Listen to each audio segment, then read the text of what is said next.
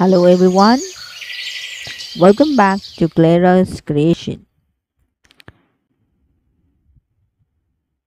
Clara's Creation had earlier presented an audio-visual impact of the poem Strawberry, and in which we had learned the exact pronunciation of the poem Strawberry, to read the poem with rhythm, understand the rhyme, ming words, and learn the recitation of the poem Strawberry. Today I am presenting the poem Lark from 5th English. Here is the bird Lark you can see in the slide, and a little boy wandering and speaking to the lark.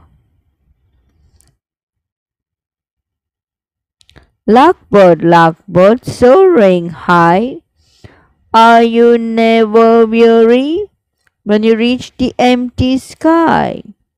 Are the clouds not dairy? Don't you sometimes long to be a silent goldfish in the sea? Goldfish, diving deep, are you never sad, say? When you feel the cold waves creep, are you really glad, say?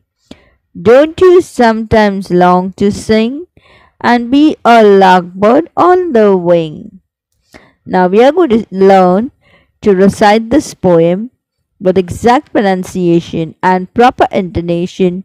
The poem will be split up for you so that you can focus on your reading and your pronunciation and intonation, and also look into the rhythm, rhyming words, and rhyming scheme. See the larkbird over here? Larkbird, soaring high, are you never weary? So here you can see I have given the split of words. I've split the lines and I have made it simpler for you. I'll repeat. Larkbird, soaring high, are you never weary? When you reach the empty sky, are the clouds not dairy? A silent goldfish in the sea.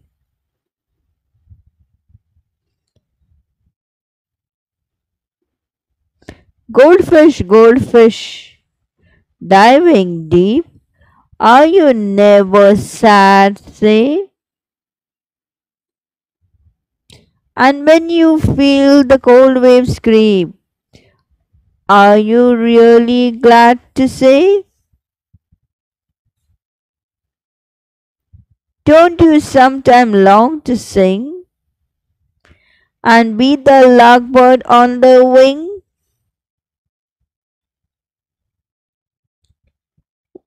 Now, the first part in the lesson is you list out the rhyming words, and the next part you learn to recite the poem with proper rhythm. As you have seen, I have split it up for you.